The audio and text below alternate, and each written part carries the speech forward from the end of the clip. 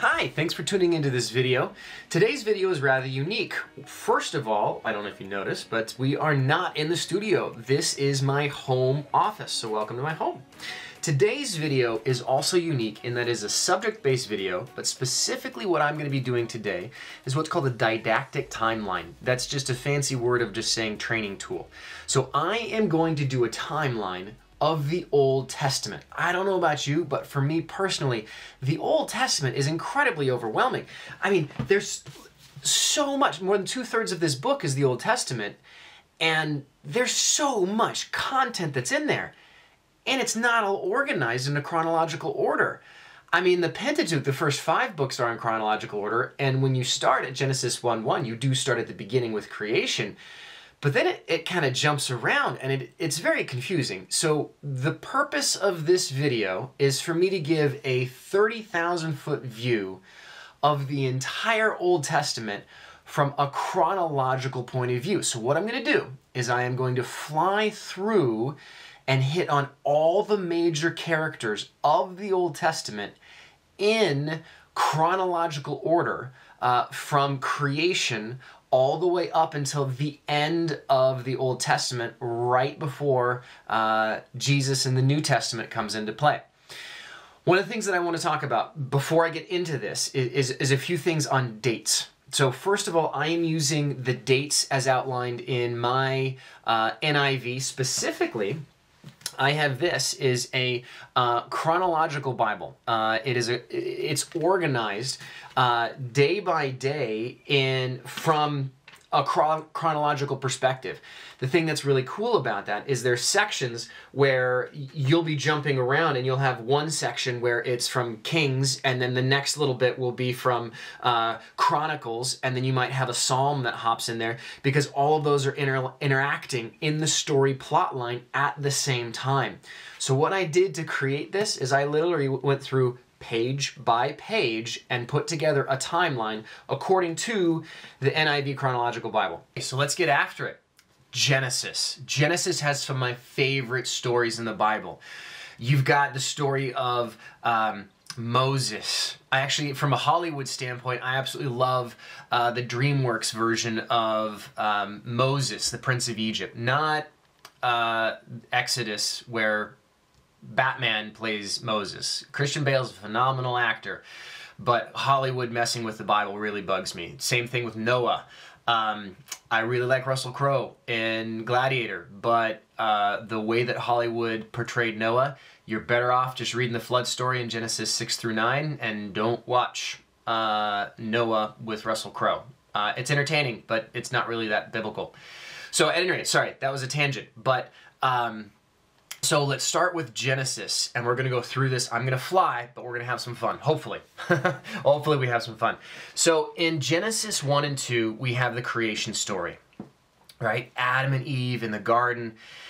Then already, Genesis 3 chapters in, we have the fall. Separation, man from God, and we're kicked out of Eden, and this then starts what you will see throughout the entire Bible of a desire for God to reunite with his people. And in the Old Testament, we're going to look at that, and I'm going to wrap it back up around of how God does amazing things to bring us back to him. Okay, so you have the fall, then you have the flood, Genesis 6-9. Specifically looking at the flood, an interesting study is to ask the question, how were the people before the flood, and how are people now today? Just something to think about. Next, you have the Tower of Babel. Following that, we go into the Patriarchs. Now, the Patriarchs specifically, you get Abraham, Father Abraham, followed by Isaac and Jacob, followed by Joseph, and then Moses and Joshua. That's specifically when I say the Patriarchs, and that covers a timeline where now we're talking 2166 BC through 1375 BC. As you recall with BC, as we get closer and closer to 0, we're actually counting down, and then when you get to AD, you're counting up. So let's talk about Abraham for a second. 2166, Father Abraham is born, and now we have Genesis 11 all the way through Genesis 19 and 20 is the story of Abraham. Abraham is a phenomenal story. This is where we get the Abrahamic covenant, in which God says to Abraham, Abraham, Sarai, Sarah. Those are the same individuals. Just God changes their name through the story. But this is where we get the Abrahamic covenant, where God promises to Abraham that he will make a mighty nation out of him. And if you can count the stars, you can count the descendants. Same thing as the grains of sand on the seashore. And he promises, he actually lays out the promised land to Abraham, as well as that God says that he will bless the people who bless him and his people, and he'll curse those who curse him. This is the Abrahamic covenant. It's an unconditional covenant that still exists to this day. We also get at this time some downsides. So God promises Abraham that he's going to be a mighty nation, right? Well, Abraham gets impatient and doesn't wait. And this is where you get the story of Hagar and Ishmael and Isaac. Ishmael and Isaac are two of Abraham's sons, and their feud between Ishmael and Isaac and their descendants still actually exists today, and that's the foundation of the Arab-Israeli conflict. The descendants of Ishmael are the Arabs, the descendants of Isaac are the Jews. One of the things that I love about the Bible is that it doesn't pull any punches, right? You look at, we were talking about Egypt, and how everything that's recorded only records the good things about the leaders. But our Bible records the good and bad of our historical figures. The father Abraham, the father of the Jews and the Christians, screwed up. And the Bible talks about that. And I love that about the Bible. It makes it just grows the trust. From me, I can trust the scriptures because it shows the humanity of these people. We are all sinful. Abraham was sinful. King David, who we're going to talk about in just a minute, was a sinful guy. He screwed up as well. He was a man after God's own heart. The ultimate king of Israel, King David, screwed up. And the Bible talks about that. So the patriarchs you have after Abraham, he has the two sons. You've got Isaac and Ishmael and Isaac. Isaac has two sons, Jacob and Esau. Now we're about 2006 BC. And the story can be found in Genesis 25. But it also can be found in 1 Chronicles. And I want to mention right now, we've just been talking about the book of Genesis, but I want to add in Chronicles 1 and 2. It's actually just one book, but it's divided into Chronicles 1 and 2. Chronicles, it actually, the term Chronicles translates in Hebrew to the events or annals of the days or years. So it outlines all the way from Abraham to the divided kingdom. The extent of our timeline today is covered in Chronicles. So as I'm going to go through this, there's going to be times at which I mention Genesis, but it's also in Chronicles. I'll mention 1 Kings, but it's also in Chronicles. I'll mention 2 Kings, but it's also in Chronicles. So Chronicles covers the whole timeline. And gives you, so you have two sources of information of validity to back each other up, right? Okay, so now we have Jacob and the story of Leah and Rachel. Poor Leah. The Bible pulls no punches on her. She wasn't pleasant to look at, and the Bible specifically says that. Jacob is all about Rachel, and Rachel's dad is all about marrying off his other daughter Leah before he marries off Rachel. That's a fun story. You can find that in Genesis 29, 14 through 30. Jacob, through Leah and Rachel, because their father tricks Jacob, and he ends up marrying both of them, has 12 sons. These 12 sons become the 12 tribes of Israel. Jacob, his name is changed to Israel, and he becomes the nation Israel with the 12 tribes. Now, one of those sons, of his 12 sons, is Joseph. And this is where we get the story of Joseph and the Technicolor dream coat. But Joseph, as you recall the story, he gets sold into slavery. That's in 1898 BC, and taken as a slave into Egypt.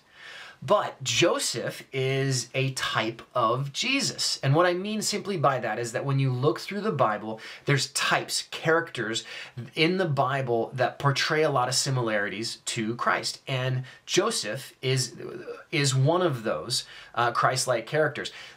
The Bible doesn't note anywhere in which he sins. He does because he is human. But you can look at Joseph as a great man in Israeli history. But through that story, Israel, Jacob, and the 12 sons end up coming into Egypt. And that's how the people of Israel end up in Egypt, is the story of Joseph. It's a wonderful, and actually there is a good movie done by the same DreamWorks crew that did Prince of Egypt. And I think Ben Affleck is actually the voice for Joseph. And I want to say Mark Hamill, Luke Skywalker, is one of the voices of one of the brothers. I'm fairly certain of that. You should check it out. It's a good animated movie. It's pretty old, but it's accurate. So this is where the book of Exodus picks up. Genesis is done. We pick up the book of Exodus around 1526 BC. Now we get into the story of Exodus, the time that Israel is in Egypt, and Moses now comes onto the scene. This is where you get the story of the Prince of Egypt. Phenomenal. I think Val Kilmer is the voice. I don't know why I'm talking about Hollywood movies so much, but he's the voice of Moses. Does a phenomenal job. So you can find that in Exodus 1 through 15 is the story of Exodus. The plagues pick up at Exodus 7. The first Passover is Exodus 12. And also with the first Passover, you do have the final plague, the parting of the Red Sea. That happens at Exodus 14, 15 through 31. And at 1446 BC is when we have the Exodus of Israel from Egypt. This is also where you get the 10 Commandments. That's in Exodus chapter 20. We also get the tabernacle system, as well as a detailed outline of the law. And we have coverage in Exodus 25 through 31, Exodus 35 through 40, also Numbers 7, 8, and 9, as well as the entire book of Leviticus covers specifically details of how God wants his people Israel to live, to be holy, to be his holy chosen people. So all of those scriptures go back and forth and give the law. Now we have the desert wanderings. This happens from 1446 roughly to 1406, 40 years in which Israel wanders in the desert. And this is where you get the book of Numbers, which documents that entire time of that 40 years. One interesting story that I love, it's just a small little chunk, but it's found in Numbers 21:8. Do you recognize this symbol? Well, by now, that symbol is plastered on so many hospitals and ambulances. That story of the bronze snake on a pole can be found in Numbers 21:8. I suggest you read it. It gives a foundation for why it is that so many ambulances have that symbol and the foundation of it. The thing is that when you study it, just the Old Testament point of view from Numbers, it doesn't make a whole lot of sense. Why would God tell Moses to shape a bronze snake onto a pole and then have the people look at it to be healed? It doesn't make any sense, especially when idolatry is specifically outlawed by the law. Jesus in the New Testament, specifically in John 3:14, explains the significance of that. So I would check that out, Numbers 21:8, as well as John 3:14. Okay, we're now at 1405 BC. Moses dies, and he passes the torch, so to speak, to Joshua, who takes over, and Israel finally is able to enter the Promised Land. But before Moses dies, he writes Deuteronomy. Deuteronomy is a wrap-up of the Pentateuch, and it's also the final instructions and a phenomenal recap of the entire Pentateuch. It's Moses' love letter, so to speak, to Israel, and specifically the Song of Moses, which you can read in Deuteronomy 31:30 through 32:47 is one of my favorite passages that Moses writes. It's this poem that he writes specifically of God's love and for his care for Israel as a people. That's the Song of Moses, Deuteronomy 31:30 through 32. Psalm 90 is also written by Moses, so we're jumping in here. We're now in the book of Psalms, which is a phenomenal compilation that jumps all throughout the Old Testament as well from a chronological standpoint. So Psalm 90 is written by Moses at the end of his life. Joshua takes over as Israel enters the Promised Land, right? And that picks it up on Joshua 1. Joshua is an amazing commander who leads Israel in the 7-year conquest of the Promised Land. We get the fall of Jericho. Phenomenal story. That's at the beginning of Joshua. You get Ai, the story of Ai, the story of Achan. That's all in Joshua. And by the end of Joshua, you have the entire region of Canaan. The Promised Land has now been divided up by the 12 tribes of Israel. It's all divided up. Each is its own little city-state. They're not all united yet at this point. But that leads us into the period of the Judges. This takes us from 1375 BC to 1055 BC, a period of roughly 200 years. The Judges period is a period in which God puts in place leaders, the judges, to guide Israel, to help Israel on its path. And the judges, for the most part, call Israel to repent and to return to God. A key verse for the book of Judges is Judges 2:16. Then the Lord raised up judges who saved them out of the hands of raiders, that saved Israel out of the hand of raiders. Yet they, the people, would not listen to their judges, but prostituted themselves to other gods and worshiped them. So you got Deborah on the scene in Judges 4 as a judge, and then Gideon is the next judge at Judges 6. I'm saying judge a lot. Right here, I'm going to interject and put the book of Ruth in. And the reason why I want to put it right here is that from a chronological standpoint, the story of Naomi, Ruth, and Boaz takes place in the late Judges period. You also find Ruth in 1 Chronicles 2, chapter 2, verses 9 through 17, when you are getting the genealogy that includes Ruth and Boaz, which leads to Obed and Jesse and King David, which actually eventually leads to Jesus, is a descendant going all the way through. So Ruth is in, I don't know how, she is Jesus's great-great-great-great-great-great-great-grandma. Okay, continuing on with the Judges. 1080 BC, we get Samson on the scene. I love Samson. I love his stories. Don't know how good of a judge the guy was. I mean, he was supposed to follow the Levitical priesthood system, and he doesn't. And he's not the best leader in the sense of spiritual mentor or leader, but he is a mighty warrior. He's kind of like Arnold Schwarzenegger and Dwayne "The Rock" Johnson mixed together, but Jewish. Interesting thing to Google is, what is the Samson option for Israel today? It's an interesting thing to Google. It correlates back to how Samson actually dies and the number of enemies he takes out with him in the process. Next up, 1070 BC, you have Samuel is the final judge in the book of Judges. Now, at this point, we see Israel as a people complaining to God and complaining to Samuel that they want a king. They want a king is not necessarily, they're wanting a king is not necessarily a bad thing, but Israel wants a king that can go and fight for them.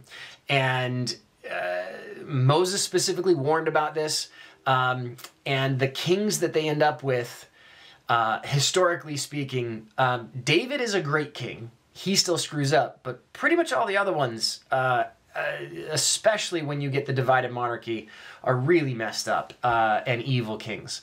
So we now get into Samuel, and 1 Samuel 8 you see Israel wanting a king, and then in 1050 BC, Samuel anoints King Saul, which you can find that in 1 Samuel 10. You can also find that in 1 Chronicles 9. And this then starts the united monarchy. Saul's life as king starts out good, does not end up that way. And from 1050 to 1010 is Saul's reign. And you can find that in the book of 1 Samuel. Samuel anoints King David at 1 Samuel 16. He anoints him as the future king, but then you have the story of David and Goliath, which is a phenomenal story, which I personally love. That's 1 Samuel 17. And then David becomes this mighty warrior. And the problem is that he starts killing Philistines and all the enemies of Israel like crazy, and he makes King Saul jealous. And as a result, there's this whole period of time at which David, who is the future king, is pursued by Saul, who's trying to kill him, because Saul wants to have the throne and all the glory. And you get in the Psalms, I'm going to interject the Psalms in now, Psalm 57, Psalm 59, Psalm 142, all written by David, specifically as it correlates to him running from or hiding from King Saul as he's hunting him down.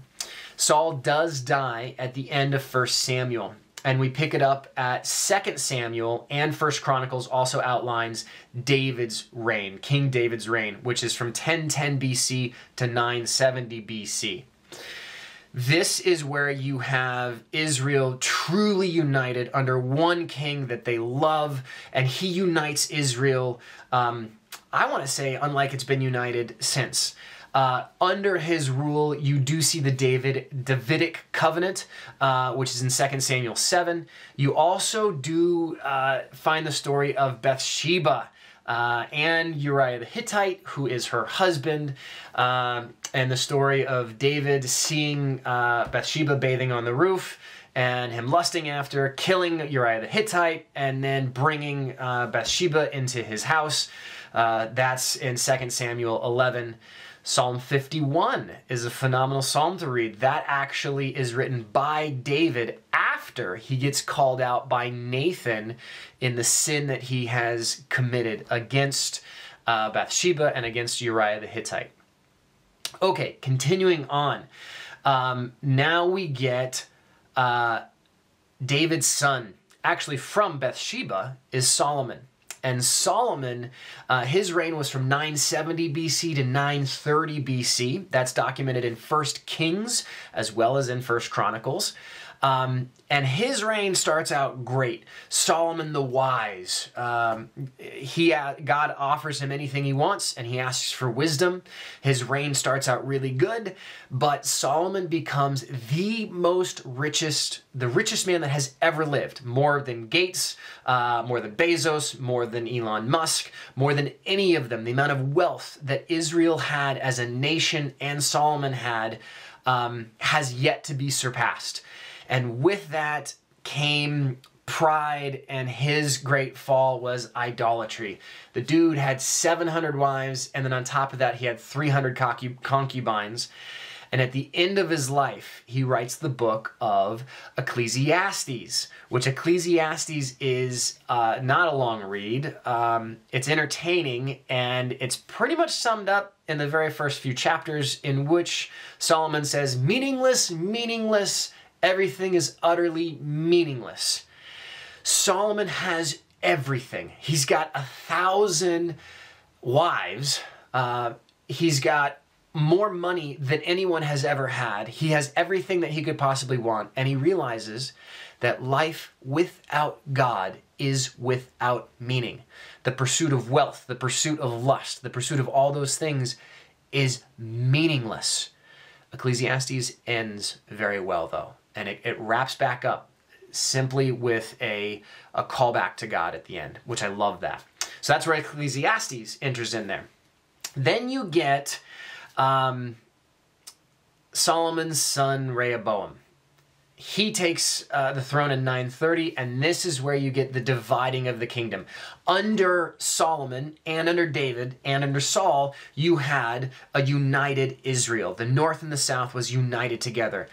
With Rehoboam, you get a division, and this is where it gets a bit more complicated, and you get all of these kings of the north, Israel, and of the south, Judah. This is where, for me, early on, I got really confused, because it's like, wait, you're talking about Israel, but then you talk about Jerusalem, and you talk about the kings of Judah, but then you talk about the kings of Israel. But isn't Israel also Judah, and isn't Judah also Israel? No, it's the divided. The north is Israel, south is Judah.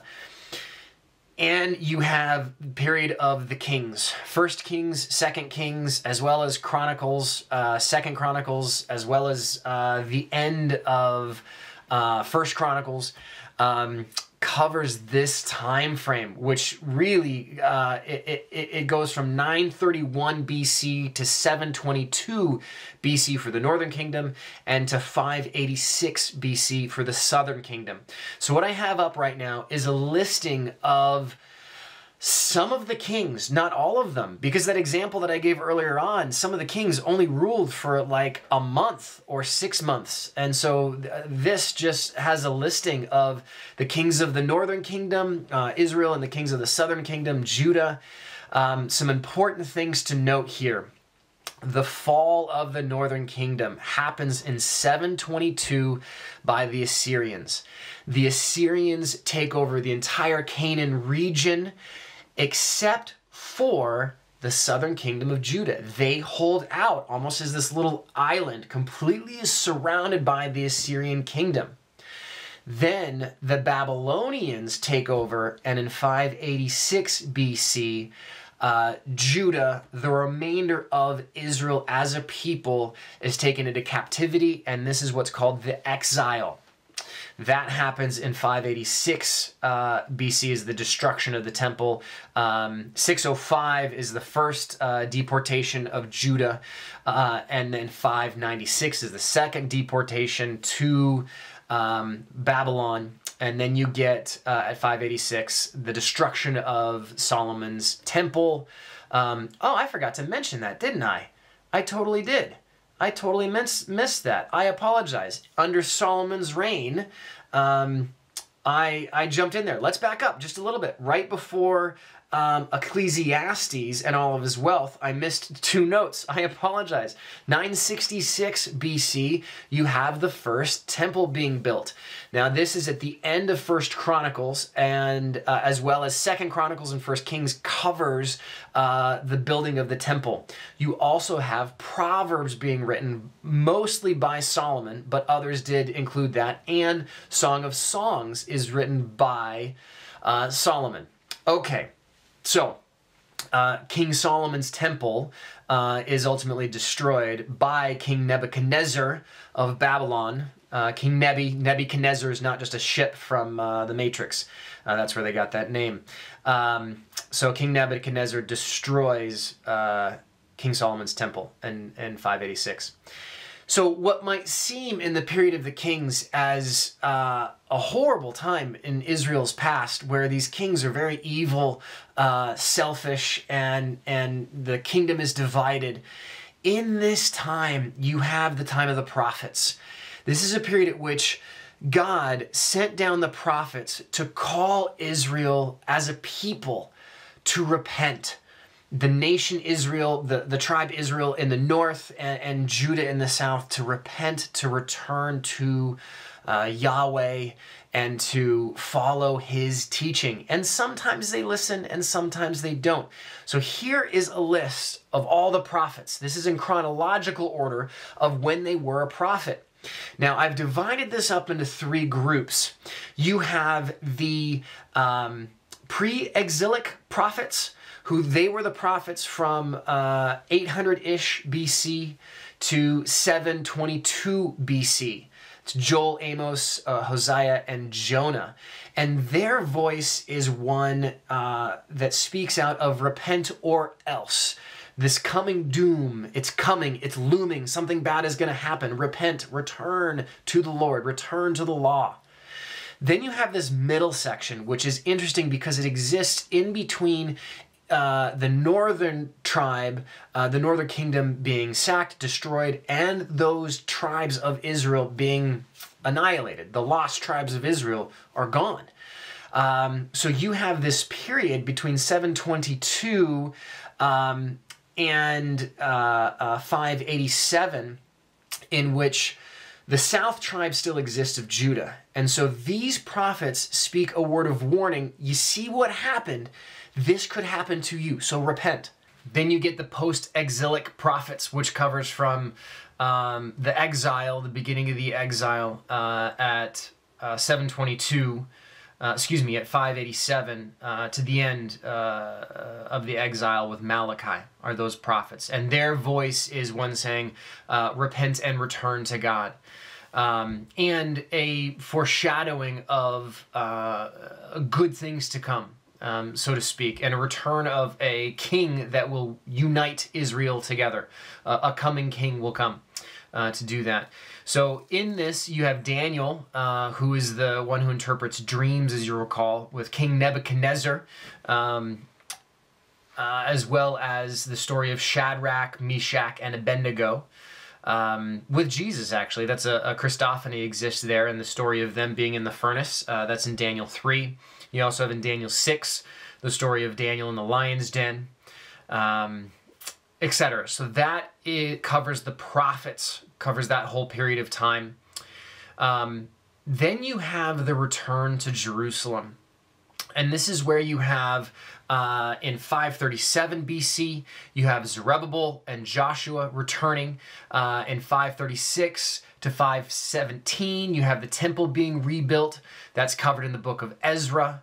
Then in 486 to 465, we have Esther's story, which takes place in Persia, but that happens in that same timeline. And then in 450, we have Ezra returning and the covenant reestablished, and the law is found and read again. And Israel's like, wow, hey, look what I found. Maybe we should follow this again. And then in 445, Nehemiah returns and the wall is built, and that's covered in the book of Nehemiah. This wraps up the Old Testament. And I apologize if I skipped a story, but I was trying to fly through the whole thing. There's a period of roughly 400 years until the New Testament picks it up.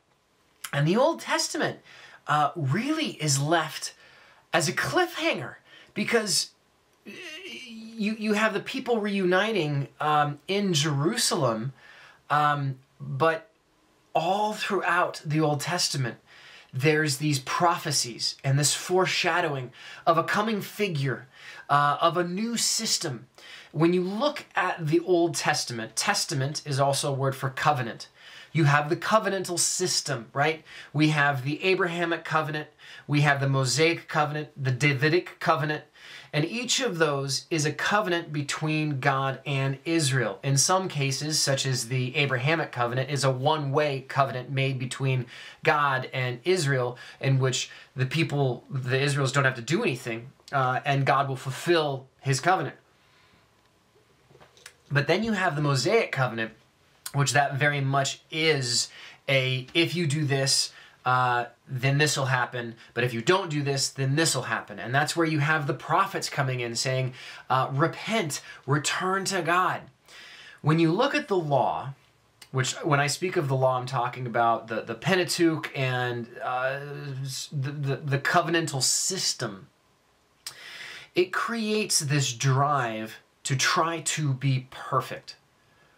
But the one thing we learn from the law, and the New Testament will attest to this, you get verses all over the place that back this up.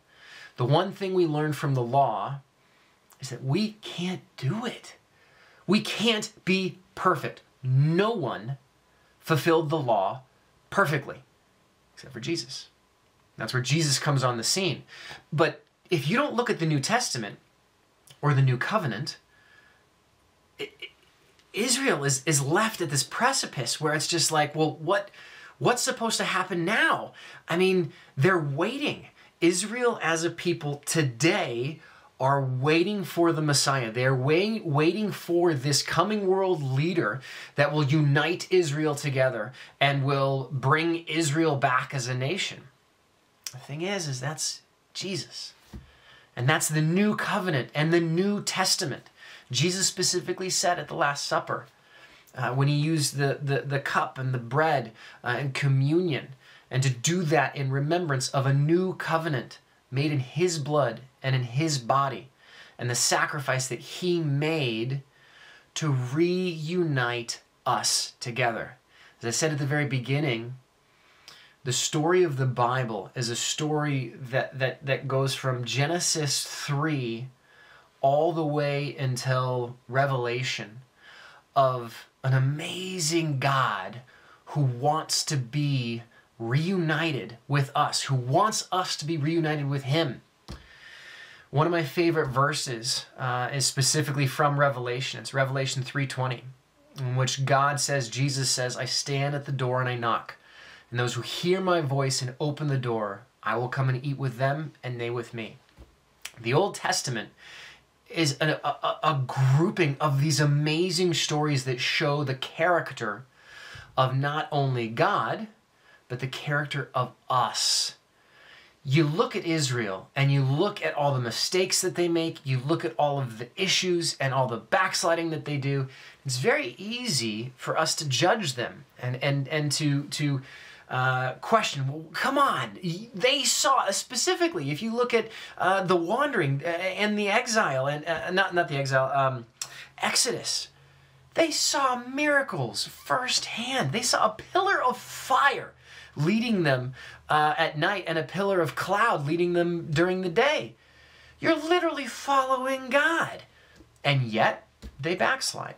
And the point that I'm getting at, and I apologize that I'm rambling, is that we are just as bad today. So when you look at the Old Testament and you look at Israel, you look at the story of mankind. So I hope that this has been helpful to be able to see a chronological layout of the Old Testament. We're getting back to our usual studies next week. I'm going to be, not next week, in a handful of days, I'm going to be picking it back up in Romans. If you haven't joined us, I do a weekly Bible study. Every Wednesday night, there's a Bible study that I put up. And right now we're going through Romans. We're on Romans 5.